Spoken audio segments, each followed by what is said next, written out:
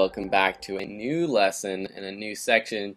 We're talking about some preset effects that After Effects comes with, and I'm just going to go through some of my favorites and show you how they work. Basically all the effects kind of work the same, where you just apply them to a layer and then you can edit them, tweak them, adjust, but some are more preset, and today I'm going to be talking about some preset text effects. So first I'm going to write out a sentence just to give you an idea.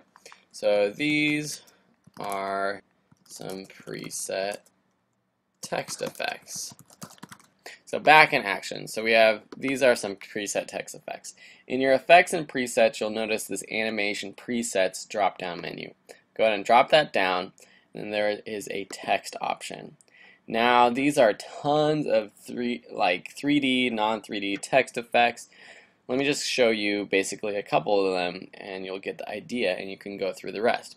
Decoder fade in. This is a really cool one. So you just click, drag, and drop it onto our text. As you can see, our text disappears.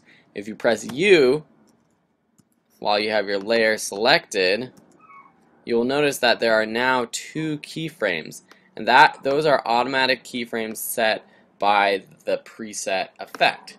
If I render this out, you'll see what is basically going on with this animation. So you'll see that it's kind of popping in like a decoder. It's searching through the letters, and when it finds the right one, it pops up. So it's taking a little bit of time to load and play, but you'll get the idea. Really cool effect. I've used this when I was making sort of how-to commercial for some police company that had some new software. So pretty cool. To get rid of an animation effect, you want to make sure that you go under and delete the animator. So you might have to close the layer and then reopen it to see the animator. Just delete that. Okay, I'm going to make this quality half, so maybe it renders a little bit faster next time. Alright, so now let's do, we'll try this pop buzzwords. As you can see, we got some keyframes coming up. So now this one, it's going to pop some buzzwords every 15 seconds, or 15 frames. And so let's see, if we have you have more options. You can change the path. I believe you should be able to change the text. Hello. Let's see. So yeah, you can basically change the text by just going in and changing it. When you change a word, a new text pops up, a new keyframe down here. So let's watch this. Render it out. Hello. Way to go. So you get the picture. Okay, let me do another one. So here is some text.